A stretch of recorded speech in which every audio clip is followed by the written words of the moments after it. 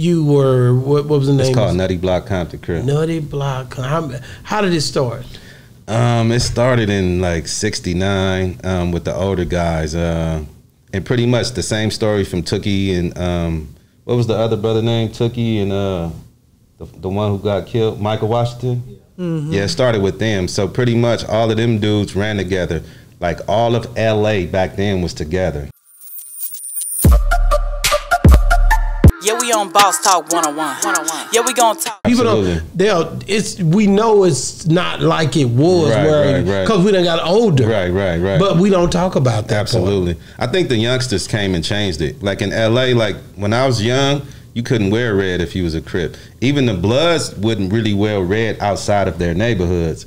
Cause like this back in the day, like when people would just pull up on you and shoot you. Yeah. You know what I'm saying? Yeah. But when I came home from prison, it was all that part was done. Wow.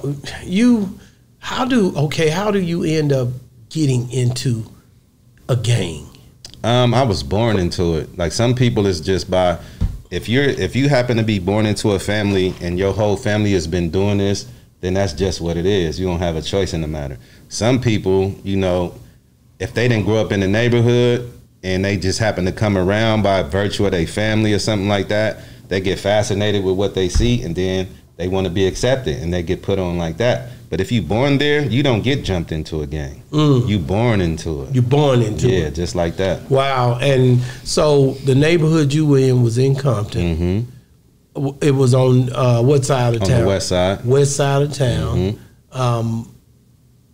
You were, what was the name? It's called Nutty Block Compton Crib. Nutty Block. How did it start? It started in like '69 with the older guys, and pretty much the same story from Tookie and what was the other brother name? Tookie and the one who got killed, Michael Washington. Yeah, it started with them. So pretty much all of them dudes ran together. Like all of LA back then was together. You know what I'm saying? And then at a certain point, they branched off and took over different sides of town. You got the east side, you got the west side, you got Compton, you got Long Beach. Wow. And like that's kind of pretty much. I thought it was all Bloods in Compton for a while. Oh no. I really did. Yeah, no. I didn't know because I'm not from there. Yeah, I'm gonna tell you, like you just look and you see, like, oh yeah. You go to even Compton. the Bloods though, before people start saying Crip and Blood, they was even together with the OGs back in the day. Really? There was no Bloods then. There was no Crips then.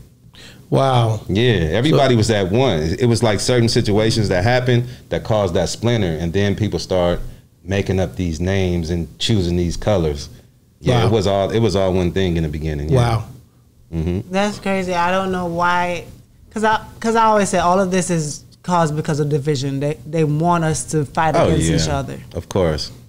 Yeah, initially the Black Panthers, they was trying to model themselves after them. Exactly. But then certain things transpired and it just went left at some point. Yeah. Do you think we can bring it back together at all? I would hope. Too much bloodshed. I mean, y'all got to remember we had a peace treaty in '92. I don't know if y'all remember that. So we tried. We've been trying ever since. You know what I'm saying? And that lasted for a long time until the police that would use the black officers to dress up as gang members and come do drive-bys and yell these gangs out and split it back apart. So every time we try, it's always some, you know. So they want to see all They want it, yeah, they want it like that. Because it's job security for them. You got to understand, if the prisons is full, it's job security for the police and the COs.